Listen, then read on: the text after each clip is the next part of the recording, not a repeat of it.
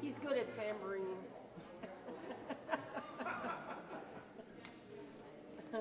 Visualizing more with castanets, you know. Yeah, yeah. Well, he could do that.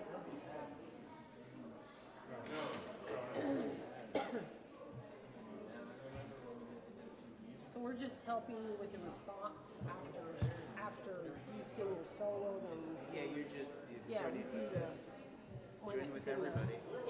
Everybody. For everybody. Yeah, there's something that You're all perfect.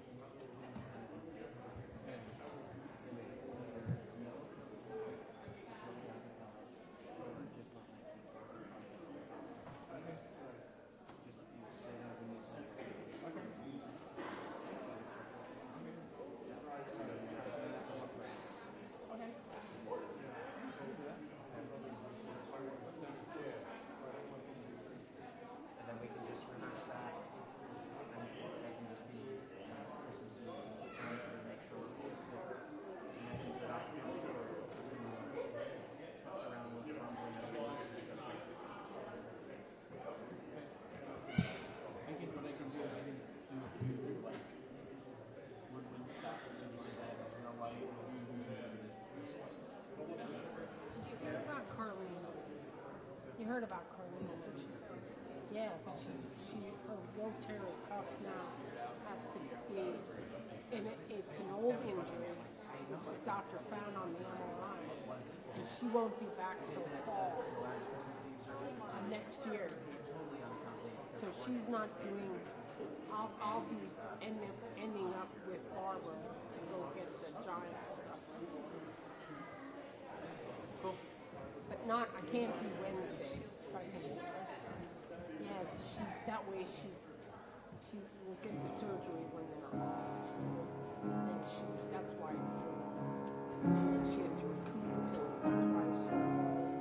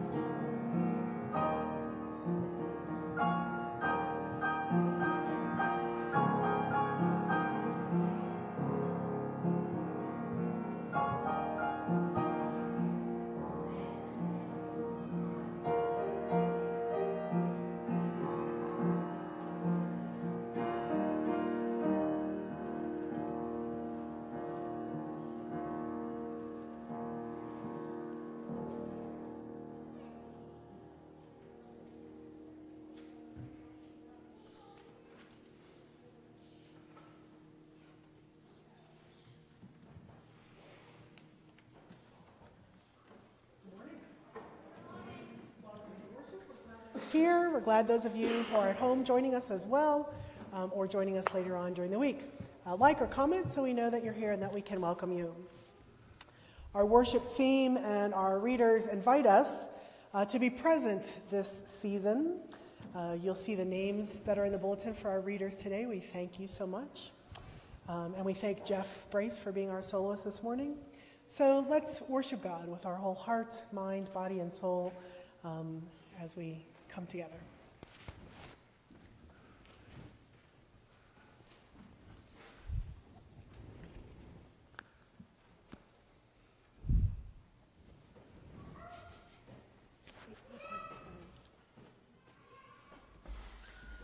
In our Advent series, we are celebrating the gift of being truly present to each other and to the call of God to make this world a better place. We can be the gift of presence with those who are experiencing life as a less than peaceful, but this might also be true of how we are personally feeling in this moment. Our lives can feel a bit chaotic or in need of a makeover. The good news is that God is continually making a way for do-overs. In this, we can find peace even when life doesn't feel so peaceful. This week, we focus on what it means to be a gift of non-anxious presence for those who need it most.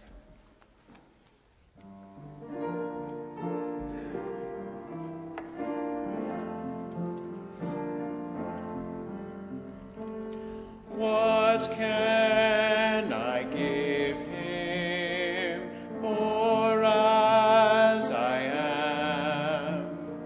If I were a shepherd, I would bring a lamb. If I were a wise one, I would do my part.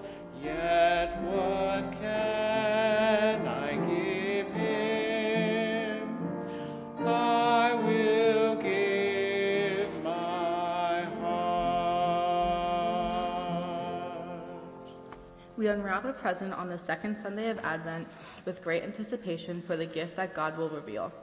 We open our hearts as we open the gift. The promise of peace is a divine gift we receive. And what will we do with it? The gift of Christ's peace reminds us that we can have serenity even in the midst of non-peaceful situations. Peace is not simply the absence of conflict. Peace is an ever-present gift that we can open at any time when we stop, breathe, and trust that we are never alone. And the gift of peace we can give is to be present for those who feel alone. We light this candle of peace as a sign that we will be in peace in the world.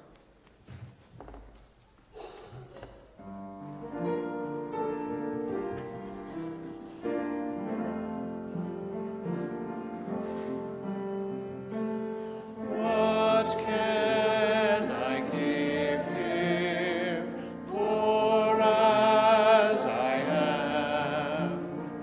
If I were a shepherd, I would bring a lamb.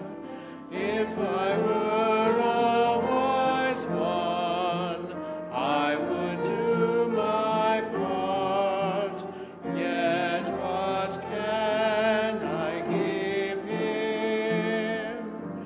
I will give my heart.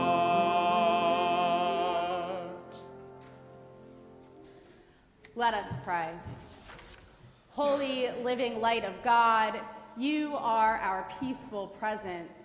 Let this peace grow in our lives each day so we can be a present of peace to others. Unwrap and open our hearts. May it be so. Amen. I invite all who are able to rise in body or spirit to greet one another around you and be a presence and present to each other.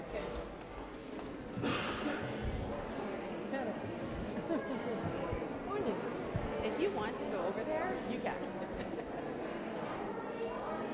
Well, now you can because everybody's moving around. You're good. Mr. Ware, I'm going to follow you.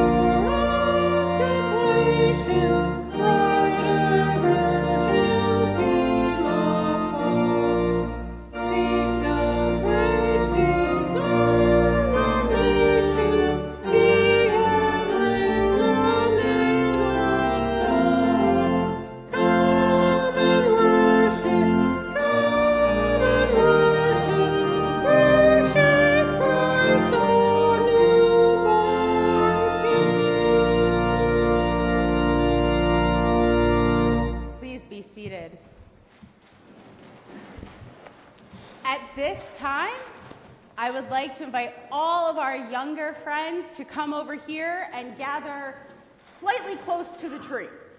Over where Miss Tiffany is. Over here. This direction.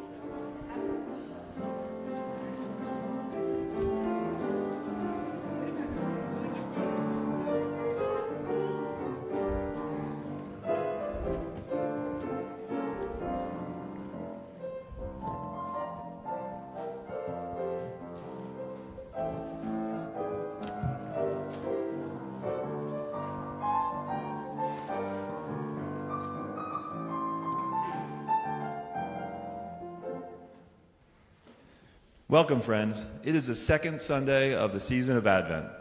For all of you who were not with us last week, we discovered all these presents here in church. Wow, it is like being under the Christmas tree already. Last week we learned that we can give the gift of hope to others. The gift of hope visited us and gave us all kinds of ideas about how easy it is to give hope. This week we are going to talk about the gift of peas. Do you like peas? No. What? You think peas is a weird gift? That's what it says here, the gift of peas.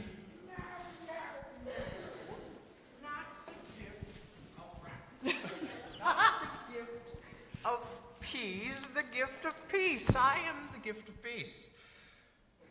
Peace be with you and you and you, not peas. Oh, that makes sense. Last week, Hope wanted everyone to get chocolate cake, and it just kind of got stuck on food, I guess. The gift of peace is a wonderful thing. That's much better than peas. Well, I do like green. Do you like my bow? Peace has a green bow to represent the growing we are all able to do when we live in peace with each other. We nurture one another with peace, and then we get to be able to be strong and tall and confident. I'm thinking that you could be my gifts of peace in training to help me spread peace to others, not peas. Yes, that would be wonderful. I like to spread peace, but sometimes I worry I'm not sure I have any peace inside to give. That's very common. But you know what? You don't have to wait until everything is peaceful around you to actually find a little peace inside you. You can breathe a breath of prayer. I'll show you. Want to try it with me? Take a deep breath in, and then we are going to let the breath out with a sigh out loud, very slowly. Wow, that's cool. I feel calmer and more peaceful already. I think I could do that when I need more peace. We have green bows in the manger this week, and some things you could say to be a gift of peace to others. It says, give peace a chance, let's let everyone live in peace. Those are great suggestions. Before you get your bows out of the manger, let's pray a repeat after me prayer.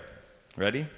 Dear God, we thank you for the gift of peace. We thank you for the gift of peace. Help us be the gift of peace. Help us be the gift of peace. For anyone that needs it. For anyone that needs it. Amen. Thank you so much. It sure is good to know that I have some help spreading peace all around. Don't forget to pray your breath prayer of peace this week. Be sure to have a green bow. All right, you want to grab your bows? So you're all going to grab a green bow, and then you get to come with me. And don't worry, I will return them. I just want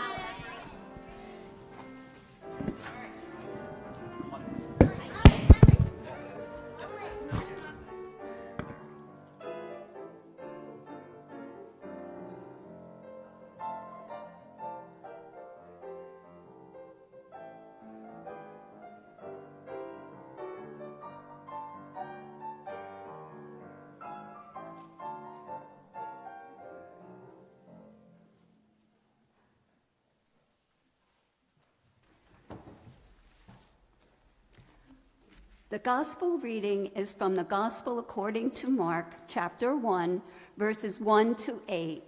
It is the very beginning of the book, setting up the idea that this story of Jesus will be a transformative experience.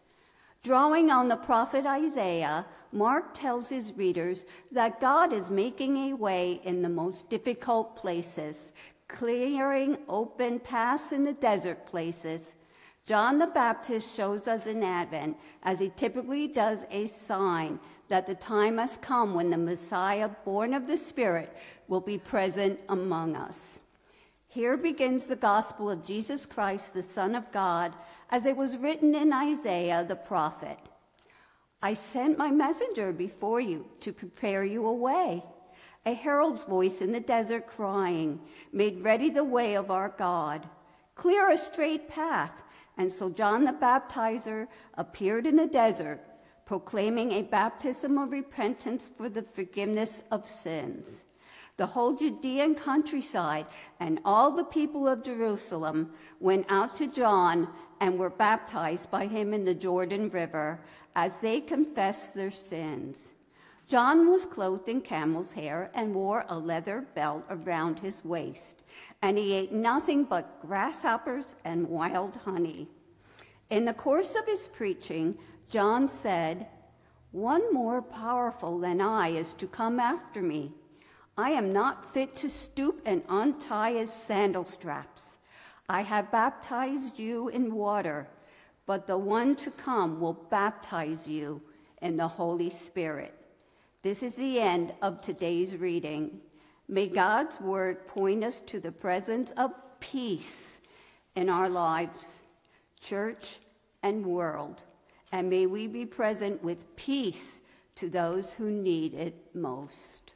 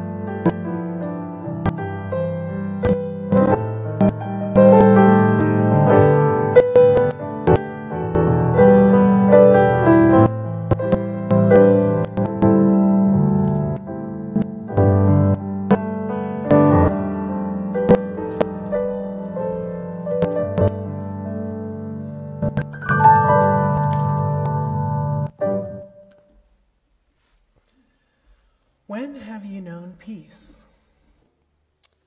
Where do you find it? How do you define it? What's your favorite place that's peaceful? Take a minute and just think about all of that. Where do you know peace? Where's your favorite place or time? Sometimes peace is when things are quiet and still. And sometimes peace might be when things are noisy and chaotic, but our hearts are still full, or things still feel right or just. Peace might even be busy, but underneath it all, at the core of it, you feel like you're in the right place and time, or maybe even that God's a part of what you're going through. So when do you feel at peace, even though things might be swirling around in your life or in the world? You may have heard me talk about how meditation has been a big part of my life, especially the last 4 years or so. I've always practiced a variety of prayer practices and meditations through the years, but it wasn't until I was diagnosed with atrial fibrillation a couple years ago that I really got more serious about it and more regular about my meditation practices. I was fortunate that I had a cardiologist who said, you really need to be doing meditation to help with stress and to help with your heart rate. And so he recommended the mindfulness-based stress reduction, which Lehigh Valley Hospital offers. And then he also recommended that I do Qigong, which is like Tai Chi, which is basically moving meditation. And I will say that these two practices have really changed my life, even saved my life, and they have really deepened my faith, and they've increased my sense of peace. I've been leading a few meditation and prayer groups over the last few years a Zoom one for our church members and the community, and a Zoom one for the Penn Northeast Conference. And when I talk with those groups about meditation, I often use the language about vacation, that meditation is often like going on a vacation. So think about your favorite places for vacation, or when you feel like you're getting a vacation. What does that feel like? What does it make? What do you need to make it feel like a vacation? Or deep relaxation. For some of us, we love going to the movies or a show or a concert, or we love to go for a walk or be outside, or maybe even a really good deep nap or sleep gives us a better sense of peace and rest. When I'm on vacation, I love being near the mountains. But even around here, we're so fortunate that we're near the mountains and the hills of the Appalachians. So almost anywhere you drive, you're kind of going to find or be surrounded by mountains. Research shows us that brains need a break. Our bodies need a break. Science tells us that we can't be in fight or flight mode forever. We can't be in survival mode all the time, or something, changes, or it affects our health or our well-being in one way or another eventually. And God, our faith, reminds us that we can't be stressed all the time. God talks about Sabbath and that time of rest. It doesn't say it has to be on a Sunday, but it has to be some time that we rest and we find time with God. Meditation for me, and I think for many people, is like going on a vacation, especially when we can't get on a vacation, especially when we can't really make life stop as much as we want to, or even at all, in the moment or the season we're in. So that's some of the language I use to talk about mindfulness and meditation, is this sort of vacation without a vacation kind of way of thinking. The worship series that we're using for Advent also talks about mindfulness. On the screen and in your program is a book that we're reading. Our Friday and Sunday group is reading it. And I had 50 copies on the table last week, and they're all gone. So probably somewhere in our church there are about 70 people who are reading this book. And if you haven't picked it up, it's out there on Amazon. You can Kindle it. You can get a hard copy, a paper copy. But it's a really great introduction to mindfulness, and it has the one chapter we read this week has a bunch of practices, super simply explained. And there's also, I'm posting videos that we're using in the class, 10-minute videos where you get to hear and meet the author, as well as sit through a mindfulness or a meditation practice. And she's really good at also weaving Christian language and practices into that. So those videos are going out on a post on Sunday or Monday, or an email if you're on our email list, if you want to catch those videos. One of the writers of the series says that he likes to use a synonym for peace, the word equanimity. Equanimity is a word that describes peace as a posture. Equanimity allows us to meet disruptions, pain, unexpected challenges, all with a mindful and accepting peace. When we're trying to find peace, there's a lot we can do for our environment to aid that. And the author says, I completely have redesigned the layout of my workspace recently and was surprised at how making my environment more orderly and pleasing to look at really had an effect on my equanimity, on my peace. It makes sense to talk about it, but it's another thing to experience it. So we can do a lot to invite God's peace into ourselves, our minds, our lives. We can reorder our environments. We can choose a posture of equanimity.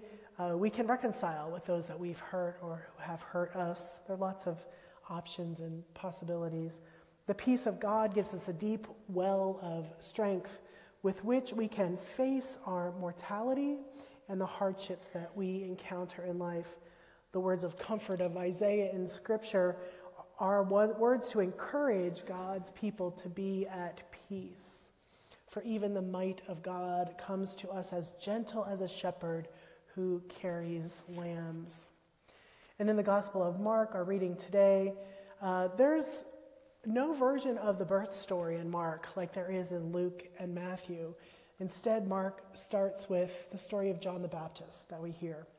And probably because John the Baptist was very popular and beloved.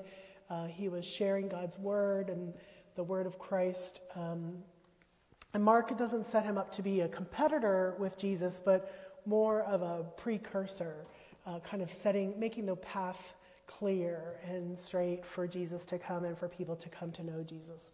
Mark prepares us to receive this Jesus who is sort of outside of the box, not the Messiah or the king maybe that people were expecting, but someone with deep love and commitment to them. The writer of this series says that when I read this passage in the broader context of this being the week of peace, I find myself thinking of just how frequently we desire peace, but we can so often get it wrong in how we get there. We hope for peace, we wait for peace, we make paths straight for peace. Our call to worship says this: preparing the way for new beginnings, fresh starts, a clear path is a classic theme in the faith narrative and in our own lives. Life can contain many chapters. The good news is that the Holy One is continually making a way for do-overs. I love that. God is continually making a way for do-overs. And in this, we can find peace even when life doesn't feel so peaceful. This week, we focus on what it means to be a gift of non-anxious presence for those who need it most. So how can we not only find peace, but hold on to it, especially in the midst of war and violence, and as life swirls around us and within us? How can we know equanimity and peace regardless of what else is happening? I'm wondering if you know people who model this for you. Are there people who are really good at staying grounded or peaceful regardless of what's going on in their lives? Maybe you've heard the saying that watch what you do and say because the pastor might use you in a sermon. If you haven't heard that, I'm just telling you that now. This week I'm going to talk about our Family Promise volunteers. I didn't get their permission, just warning you. Last week I got to see this non-anxious, peaceful presence and leadership among our volunteers. I got to see equanimity in action. During our Family Promise weeks, 4 times a year, our church hosts 3 to 4 families that are homeless. And sometimes they are newly homeless, and this is a new thing for them, and sometimes they're chronically homeless. They've been homeless before, it's happened to them a couple of times. And even under the care of this program, which does everything it possibly can to help them get back on their feet and to live their lives, it's still a really stressful and hard time for these families who have to move every week to a new church or faith community. They stay a week here in our space, and then on Sunday they move to the next place they're going to be for the next week. The families that we meet are often in between jobs. Some of them have lost everything, and many of them are literally starting their lives all over from scratch. So our 40 or so volunteers from our church graciously welcome these families into our building, creating a warm and safe space for them to sleep, serving them meals, meeting together with them during meals, listening to their stories when they're able to and willing to share, and creating as much of a peaceful environment as we can. There's a lot of work to be done before the families arrive too. Food shopping, finding the volunteers, setting up the bedding, creating a space. The rooms, they're kind of bedrooms for us, which are our Sunday school rooms, working with Family Promise to arrange schedules and special needs, and then hosting them every night and every morning. Our 40 volunteers do an incredible job being a place of peace and welcome, even when it's uncomfortable, even when it's hard, even when they see things and hear things that are really difficult to hear. It's when we get to hear the real stories of what families are going through, how they're, not quite themselves, what the issues that they're dealing with. And so what I'm going to do today is I'm going to pick on a little bit more of our volunteers. First of all, to thank all 40 of them and also our steering team, which does a bulk of the work as well. But I'm going to pick a little bit more on our key leaders, Carrie and Rose Snyder, who were at 8 o'clock. So I picked on them, and Ralph and Connie Giolelli, who are here right now. So I didn't get their permission either, right? So I'm probably going to be in trouble. But I want to talk about the four of them because what I see in their leadership is this non-anxious presence, creating this huge welcome and embrace. And they're the face of Family Promise for us. They interact with the Family Promise staff, the Family Promise families, and all of our volunteers, all of us. They have this gift of making everyone feel at ease as we move into. They're great at communicating and encouraging people and supporting all of us through the week and the families through the week, especially when things are hard or challenging or maybe, not quite what we had hoped. And so I want to thank them especially, and thank all of our volunteers, and thank our church. We said yes to this a bunch of years ago, and it's a huge undertaking. It really is. It's not just opening up our doors, but it's learning about what it's like to be homeless and learning about the different things that people are going through, the different services that they need, and how Family Promise provides them, as well as all the little details that all of you take care of so well and so lovingly. So if you haven't become a part of this important life-changing ministry, I encourage you to do so. So that's one example of where I see this equanimity and this peace lived out in our leadership. Pastor Matt Smethurst is a pastor I read about this week, and he talks about peace this way. He says it's an idea, an immensely popular idea. We love talking about it. We love posting about it. We love dreaming about it and planning for it. But it sure can be elusive, isn't it? Despite its universally beloved status, peace does not mark our world. And I don't simply mean unsettling headlines from distant lands. Peace eludes those in the securest of neighborhoods, the richest professions, the most advanced nations. Peace eludes even us when we've arrived.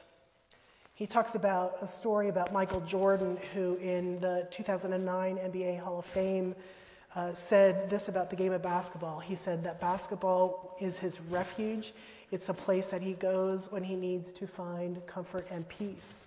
And then a few years later, on the occasion of his 50th birthday, in an ESPN interview, he was starting to kind of grieve that change in his life. And he said, how can I enjoy the next 20 years without so much of this game consuming me? How can I find peace away from the game of basketball? And Pastor Ginger Gaines Sorelli says, what she notices is that the account that we heard today about good news is that Jesus begins in the wilderness. This account of good news is all in the wilderness. He doesn't begin it in a party hall or a throne room. It doesn't begin in a time of peace and plenty. It doesn't even begin in what she calls a bucolic and potentially sapified setting with a manger and a glowing light. She says in Mark's version, the beginning of Jesus' story and ministry is in the wilderness. And the wilderness is where Israel rebelled against God time and time again. The wilderness is also where God continues to show up time and time again, bringing guidance, water from a rock, manna from heaven, elemental signs to lead the people. And the Jordan River, where John does his baptizing, runs through the wilderness, and it's symbolic of this time from one place, one life to the next. So that place where in this wilderness, the Middle East, that is surrounded by violence and struggle and deep-seated enmity among people and nations. The beginning of the good news of Jesus Christ starts with a fragment, echoes of prophecy cried out by John, reverberating across the stark wilderness landscape of an occupied land filled with ancient enmities and alighting the waters of a murky river. And she ends with this, and she says, the good news begins right where it is needed the most, in a place of struggle and uncertainty. One of my favorite meditations in the MBSR tradition, you can Google mindfulness-based stress reduction or John Kabat-Zinn and find a mountain meditation. Mountains have a lot to teach us. They're significant in many cultures. Mountains are often sacred places where people receive rest or visions or dreams. And mountains rise above everything else.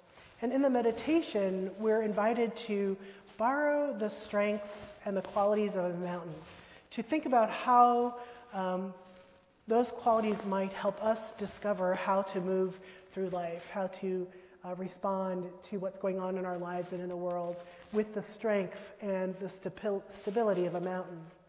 As we meditate on the mountains, we hope that it would empower us to encounter each moment with mindful composure and compassion. And this mountain meditation reminds us that we can go to the mountain anytime, whenever we need to stabilize and strengthen and steady ourselves. It also reminds us that in these mountains we can find rest and refuge. We can also find God, who is our rock and our refuge as well. So how can we know peace, even when life around us is not stable, even when things are not rock solid? We heard in the opening of worship today, the gift of Christ's peace reminds us that we can have serenity even in the midst of non-peaceful situations. Peace is not simply the absence of conflict. It's an ever-present gift that we can open at any time when we stop and breathe and trust that we are never alone. And the gift of peace that we can give is to be present to those who feel alone. I love the verse from Philippians 4:7 that says, "And the peace of God, which transcends or passes all understanding, will guard your hearts and your minds in Christ Jesus." So may God's peace transcend all that we know and experience. May it surpass whatever life throws us. May we know that God is with us in the midst of it all. And may we come to know that that same peace will and can guard our hearts and our minds in this Christ child, with this Christ child who is born in us and in the world again and again. Amen.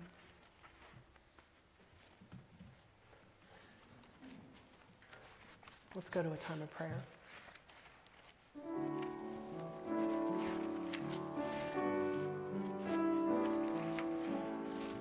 Right here and right now, we open our senses to see and perceive the gifts we've been given to know and believe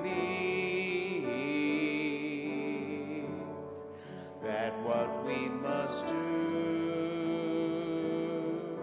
is open our hearts to let all gifts flow through. We too often find ourselves multitasking or obsessing about something that isn't quite right or settled or the particular way we like it. We're very accustomed to a preoccupied mind that often has little peace. In this season, we will give ourselves a respite from this pace as we slow down in this prayer time, taking on a more peaceful rhythm. We'll begin our prayers with 3 questions, each followed by a short silence. Focusing intentionally on thoughts and memories can be a kind of prayer, bringing our lives into a conversation with the Holy. So if you're comfortable, I invite you to take a deep breath and close your eyes or look down. The first question is this: who was a gift of presence to you this week? Did you experience their attention in a way that felt like a special connection? Take a moment to recall this in your mind's eye, seeing it emerge like an opening gift. If you can't recall such a moment, it's okay. This week, you will notice these moments more deeply.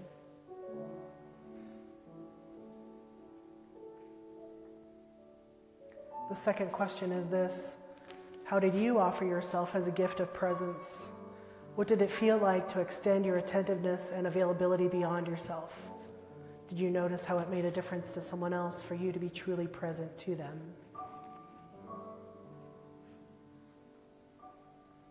The third question is this: is it possible that God's presence is felt more acutely in this moment when we truly tend to one another?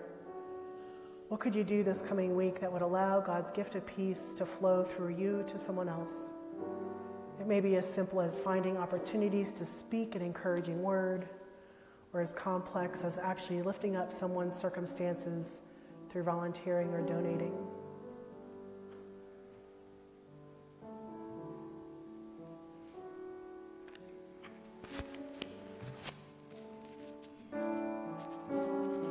Right here and right now, we open our senses to see and perceive the gifts we've been given to know and believe that what we must do is open our hearts to let all gifts flow through. In this prayerful present moment, we train our attention to pray for those who are in distress. We pray for Barbara, Diane, Jamie, Marlene, Dorothy, Susie, Linda, Maria, a mother, a mom, a coach and dad, a friend, Joseph, Jocelyn, Beth and family, a friend, Deb, Joyce, Joe, Ian, Beverly, Donna, Jerry, Michelle, Elaine, Tony, Lucy, Darlene and Dennis, Ronnie, Jack, Logan, Brad, Sharon, Audrey, a mom, a son, Jake, Josh, Dylan and Gabe, Aaron and Steph, the girls, patience with students, a parent, Landon, Elaine, peace on earth, mom and dad, a sister. For those with depression and anxiety and illness, Abby and the kids, Ryan and family, Catherine and family, Sheila, Matt, Sharon, safe travels, Suzanne and family, Ryan's family,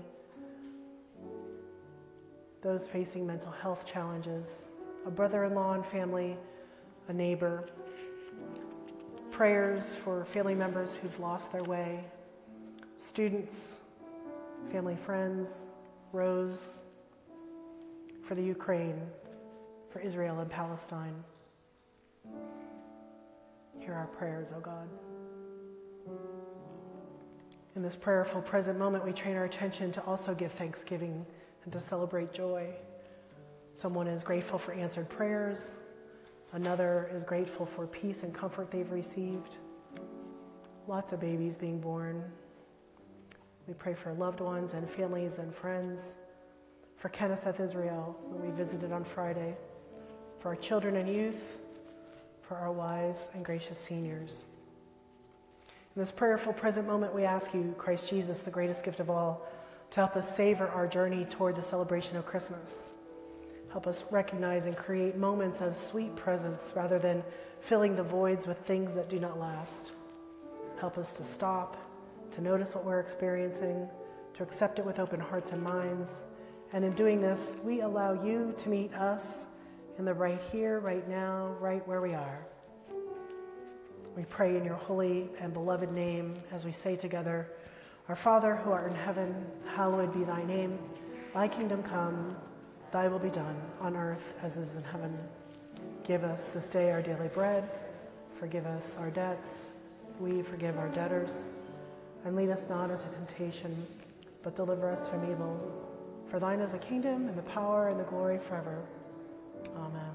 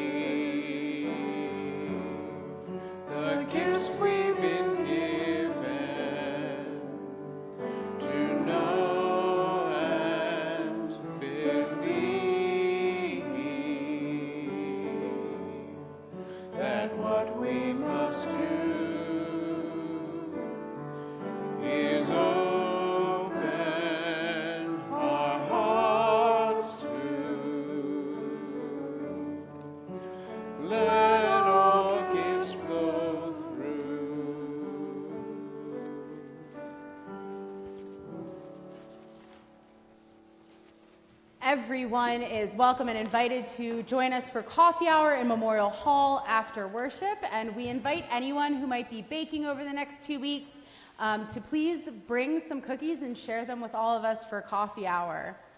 Your offering envelopes for 2024 are available and also in Memorial Hall for you to pick up. So please be sure to stop by and do that. Your bulletins are filled with plenty of opportunities to serve and learn here. There are several activities for our children, for our youth, and for adults, so please be sure to check out the cream-colored sheets in your bulletins. In the lobby, we have set up a little Christmas shop to say sort of thing, where we have some really nice, mugs. The word just lost my head. Some mugs that are carry-out mugs. I know. Words are hard this morning. As well as canvas reusable bags, so please stop by and support the church and share your love and show your love around when you use them. We also have more hoagie vouchers for Wawa. They're great stocking stuffers, and they support Feed My Starving Children. So please be sure to stop and see Elliot set up out there for those.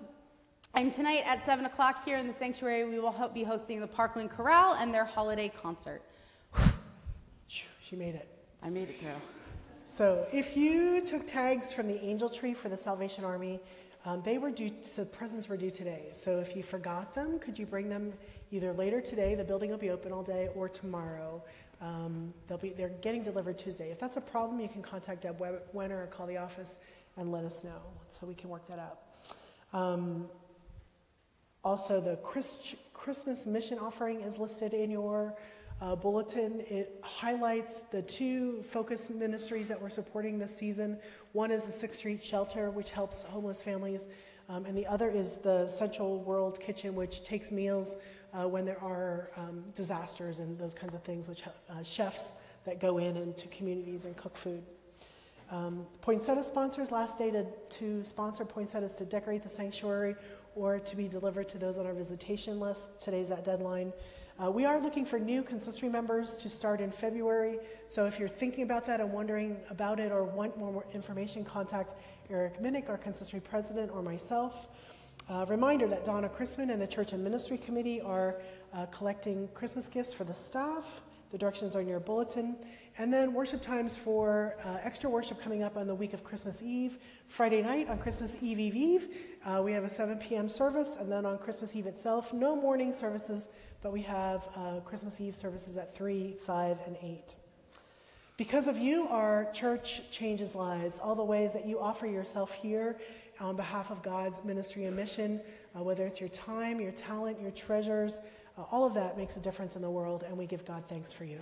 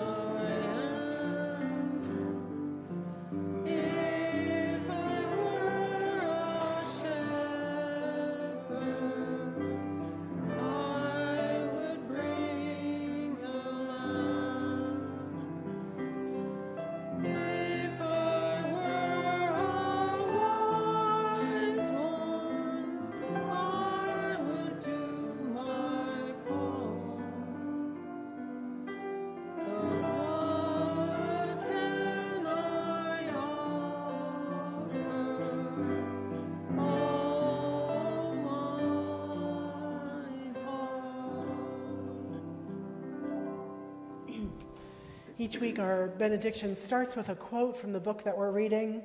As we strip away the cluttered surface of our lives and become more present in the moment, we may be disturbed by what we can now see in the open vista, especially the suffering of the least of these. We are no longer numb to the cries of those hurting. We ache for the violence humans do to one another and to the earth. We see all people and all creation held within God's love and life.